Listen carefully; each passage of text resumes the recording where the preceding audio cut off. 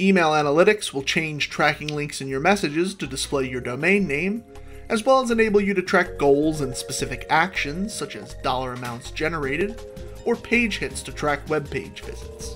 To get started, all you need to do is install some JavaScript to your website. First, hover over the Reports tab, then click Settings. Copy the JavaScript on that page to your clipboard. Now go into your website's editing software.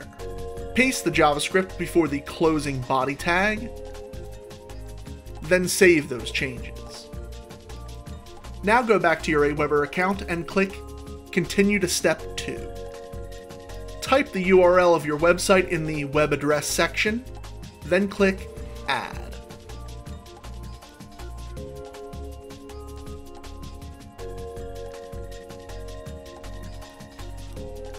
When entering in your site's URL, enter one with www and one without, so that tracking will work regardless of what someone types in their address bar.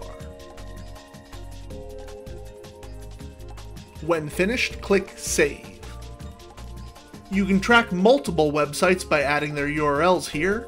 Just remember that the JavaScript must be installed on those sites.